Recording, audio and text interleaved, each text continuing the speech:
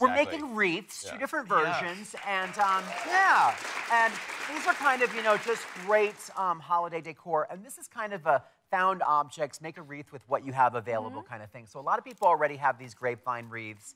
You might have had one for like Halloween or Thanksgiving. You can just strip it down to the grapevines, and then I just use like natural materials you might find in your backyard. There's some magnolia, some camellia. If you live in the Northeast or a colder climate, you can use ivy. Pine. You can use holly. Don't use the kudzu vine. It'll take over the whole house. It's a good security system. And you just really, what's great about the grapevine is that you can just, it kind of has built-in tucking spaces. And you just pop in these you know, little things that you might have found at a crafting store with the things that you had laying around. Carson, you're learning so much from Tom. This is unbelievable. I've always been a bit of a crafter. When do y'all think, very crafty, I have to say. When do y'all think it's the perfect time to put up holiday decor? Is there or ever take like, it or is it like, comes out can you do really it too early? I think that it's alarming sometimes when you see Christmas things before Halloween. Right.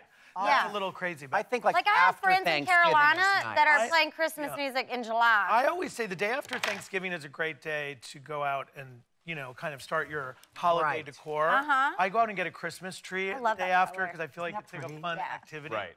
But what about taking their decorations down?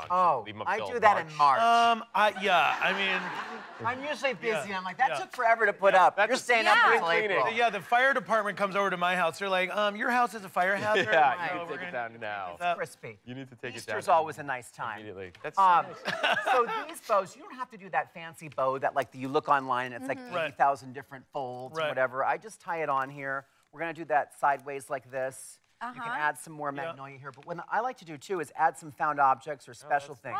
So it might be a photograph of like a grandparent or somebody. You can just wire that right on. And you can wear this too if you want. You could, it would make a great hat. Put it over your head and make it a necklace. So you can combine both Carson always incorporates jewelry. You need a brooch. Add some costume jewelry that you bought at a tag sale, or maybe you just have laying around. A brooch. Some ornaments, and it just gives it that sparkle. And then here is the finished product. You know what I like about this, Carson? You don't have to work with a hot glue gun.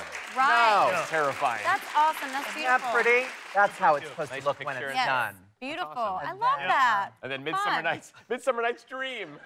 Look how pretty, everybody. Just a necklace. Darling. The wreath. Yes, the wreath. God bless us, everyone. Yes. So that's fabulous. kind of the more rustic. All right, now that's we'll move Carson. on Let's to do Tom. Tom. All right, Tom, what do you have for us, love? Okay, so that's our more rustic one, which is great. No, please, sit down. People are actually weeping.